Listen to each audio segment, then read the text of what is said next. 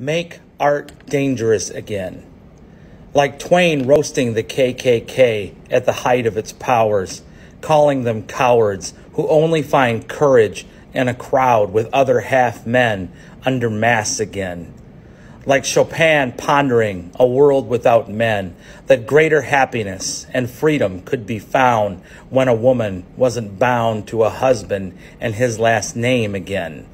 Like Hughes, too, seeing America, acknowledging what Whitman wouldn't, and making sure the nation read his page for English B, that its blinders were torn off, and that it had to admit that black people were less free again.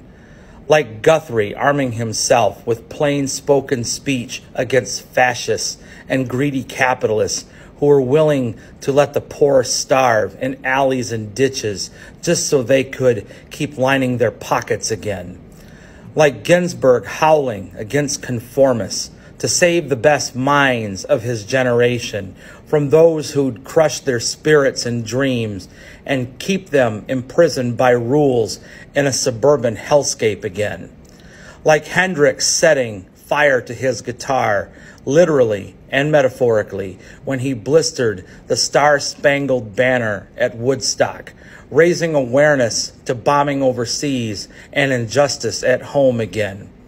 And like Banksy, still creating with a vilified medium in the faces of closed-minded squares, forcing them to look directly at what's wrong with the world and the authoritarians who choose to keep art in museums and the public ignorant again.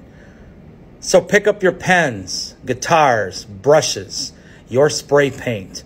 Keep up the good fight with words instead of fists. And let's raise hell so that we don't end up living there, so we can keep the promise alive, so one day things will truly be great again.